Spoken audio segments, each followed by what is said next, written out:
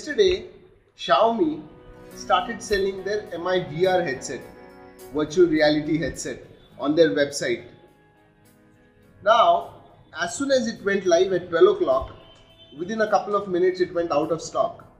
However, we do have one with us and we are going to do a quick review. The box itself does not have much.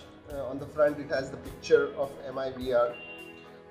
The back side gives you details of MI VR in Chinese and English. It says it supports display sizes between 4.7 and 5.5 inches. And other than that, it says it's manufactured in Shanghai, China. Rest of it, here you have Google Cardboard, works with Google Cardboard. I really don't understand what it means, but it says works with Google Cardboard. Let's open it.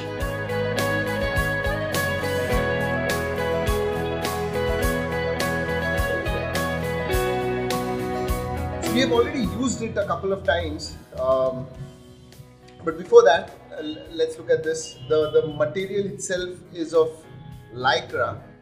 It's black, shiny black finish, as you can see.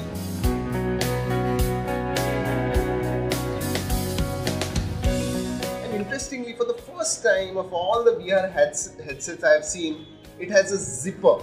Yeah. So zipper is what helps you to keep the phone in place, and you don't have to worry about it falling down or slipping out. Incidentally, many VR headsets have that problem where the phone can just slip out of it, or it doesn't really fasten inside the headset well. However, one of the things that I have found interesting about this is it does not have any head support where you can just plug it to your head. Nothing, absolutely nothing, no padding, no straps which can really help you keep it on your eyes. So for anything that is longer than about a couple of minutes or probably 5 minutes, you're going to give it up. You cannot do anything longer than 2-3 minutes with this headset. So overall, for a price of Rs 999, I think this is a little on the higher side. While it looks premium, it feels premium, it has some disadvantages. It works with Google Cardboard. I don't understand what that means, but it works with Google Cardboard.